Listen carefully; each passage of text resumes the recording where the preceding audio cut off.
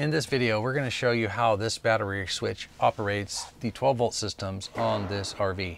This battery switch is a remote switch that operates a battery switch below the ottoman on the driver's side of the unit.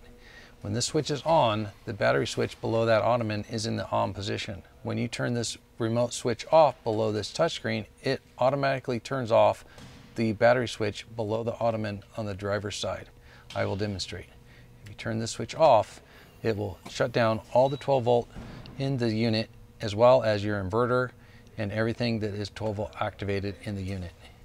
When you turn the switch back on, everything 12 volt in the unit will come back on, including your inverter.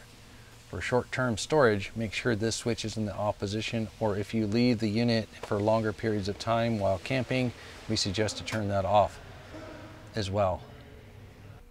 Okay, this is the motorized remote battery switch that is underneath the ottoman on the driver's side that is controlled by the rocker switch below the touchscreen.